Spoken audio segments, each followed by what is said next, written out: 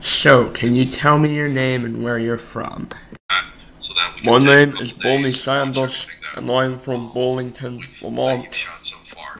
So, what is your educational background? So it's funny, I went to Brooklyn College for a year in 1959 to 1960 before transferring to the University of Chicago and graduating with a Bachelor of Arts degree in Political Science. Now, what do you do for a living? I am currently a senator for the state of Vermont where I live. So, what's the most interesting thing about your job? I really enjoy changing the policies of this country so that they better help the people. How did you get started with politics? I started out in Burlington, Vermont as the mayor.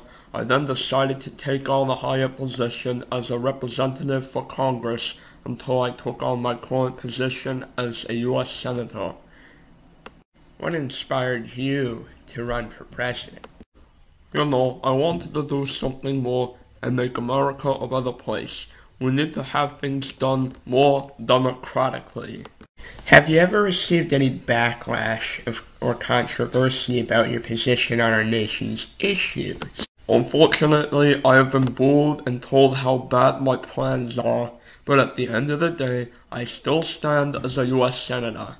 I am here because the people chose me. Now, what are your thoughts on implementing democratic socialism? Democratic socialism will ensure that everybody is treated equally, both socially and economically. It will also ensure that everyone gets a vote, no matter who they are. When do you plan to retire?